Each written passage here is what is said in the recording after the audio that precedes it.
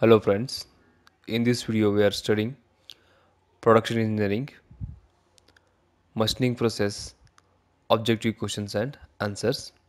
This is part 1. So let's start.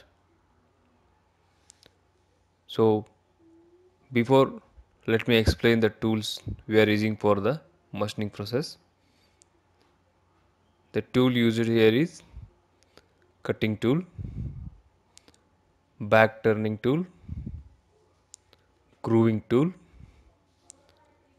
front turning that we can see it here, and grooving is here,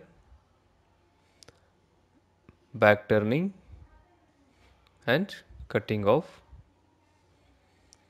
and for threading and boring tool.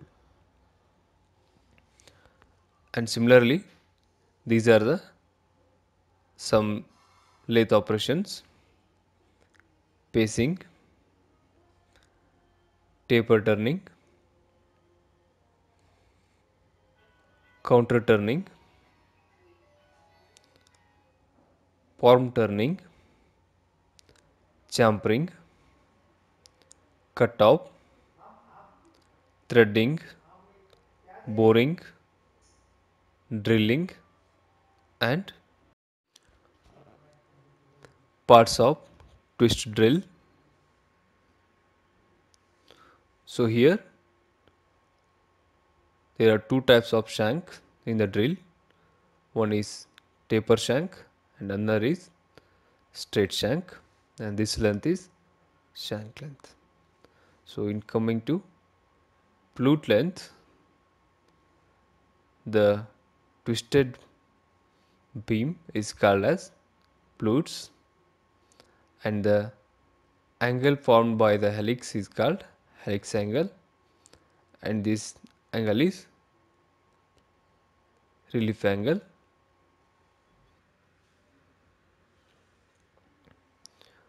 What is the material removal rate MRR in millimeter cube per minute in drilling with 18 mm drill? That means diameter of the drill is 18 mm, that is D, and speed of 0.1 millimeter per revolution. That means feed is F is equal to 0.1 mm per revolution, and spindle speed is, or spindle running at 600 rpm. N is 600 rpm. So we have given D, feed and speed. So we need to find the material removal rate. Out of these four options, which one is correct? So for drilling concern, we have material removal rate is equal to 5 by 4 d square f into n. We know already d is diameter of drill bit, f is speed, and n is the speed of spindle. So once we put it in this, we get the value of this much. So by this we can conclude that option A is correct option. Consider the following statements. Flutes are made in drill to guide the chips upwards, to enable the cutting fluid to reach the cutting edges, to break the chips. So here you can see the flutes. These are called as flutes, and the question is why these flutes are made. So the flutes are made to guide the chips upwards and to enable the cutting fluid to reach the cutting edges, and this option is wrong. To break the chips, there is no application of fluids to break the chips, therefore option 3 is wrong. We get option 1 and 2 are correct. clamp milling is chosen while machining because the chip thickness increases gradually, the specific power consumption is reduced, better surface finish can be obtained. So here the question is about clamp milling. So here we can see both clamp milling and up milling. So clamp milling is also called as down milling, and up milling is also called as conventional milling. So here the question is about clamp milling. So here in clamp milling we have some advantages as compared with up milling or conventional milling, and the clamp milling is most preferred one because of cutter tends to push the workpiece against the milling table in downward direction, thereby increases stability. Stability in the clamp milling is good. In second, cutter has increased tool life as compared to up milling because of higher values of rake angle. In clamp milling, the cutter has good tool life and specific power consumption is low in clamp milling. So here by this we can conclude that option B is correct option because it is about specific power consumption is reduced, whereas there is no concern with chip thickness increases gradually. It doesn't provide any such technical support to choose the clamp milling. Therefore option B is correct option. What is the approach length for face milling, where D is cutter diameter and small d is depth of cut? So we have four options. So for approach length for face milling, we have A is equal to square root of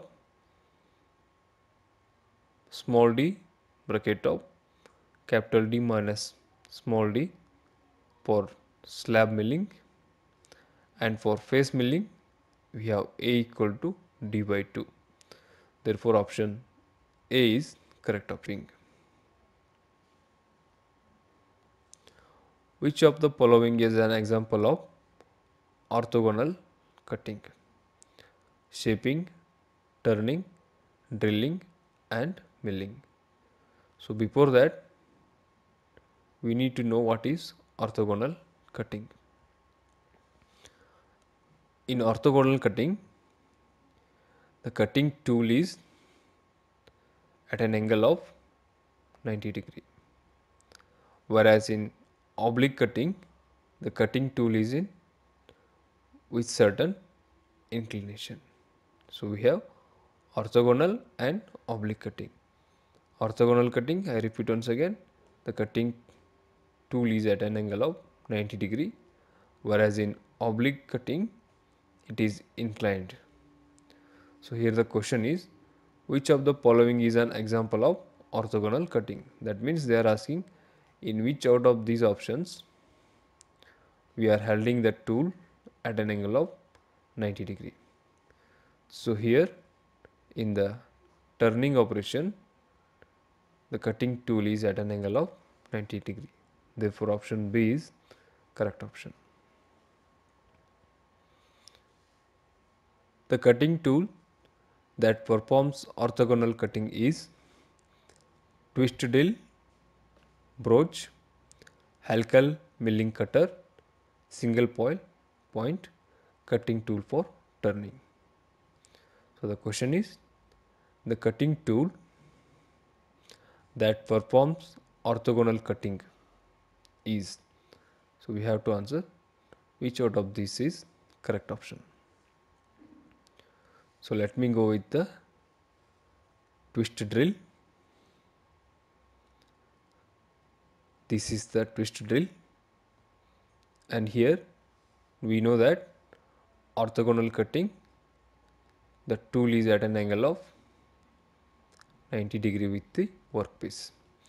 So here we can judge that it is not 90 degree. Therefore, this is wrong option. Whereas in broach, that is here, the tool is making at an angle of 90 degree with the workpiece. Coming to option C, helical milling cutter, that we can see here. In helical milling cutter also it is not 90 degree, and in single point cutting tool this is also not 90 degree. Therefore, we can conclude that option B, that is broach, is correct option. For cutting of brass with single point cutting tool on lathe, tool should have negative rake angle, positive rake angle, zero rake angle, or zero side relief angle. So question is cutting of brass with single point cutting tool on lathe. So here brass is an hard and ductile material. So we are cutting a ductile material on the lathe, and we are using single point cutting tool. So in this condition, what is the rake angle of the single point cutting tool? Negative, positive, 0, or 0 side relief angle. So here we can see the rake angle. In this diagram it is in positive side. Now we can tell that tool is with positive rake angle. When the tool is in this position, it is negative rake angle, and tool is in vertical line, it is 0 rake angle. So for cutting high strength material like brass, the rake angle used is 0. Therefore, option C is correct option. Gear shaping is a process of manufacturing gears. Which one of the following principles is employed by it? Form cutting, generating tooth form with a reciprocating cutter, generating tooth form by a rotating cutter, generation form with a reciprocating and revolving cutter. So here option B is correct option, because generation of tooth form with the reciprocating cutter is used in gear shape. Size of a shaper depends on stroke length, motor power, weight of the machine, table size. So this is the shaper machine which removes the material with some tool, and the question is, how does the size of shaper is dependent on? So the size of the shaper machine is dependent on stroke length. The length what it takes during the stroke, that determines the size of the shaper. That is option A is correct option. In the shaping operation, the average cutting speed is what? We need to answer what is the formula for average cutting speed in the shaping operation. So here S is stroke length, N is number of stroke per minute, and R is rotation. So we have 4 different equations. So out of this, option D is correct option. Average cutting speed is Ns into 1 plus R divided by 2. So this is the formula to find the average cutting speed in the shaping operation. If you have any questions or comments, text in the comment box, and don't forget to subscribe, because subscription is free and also you get the notification of upcoming videos. And please like and share. Thank you.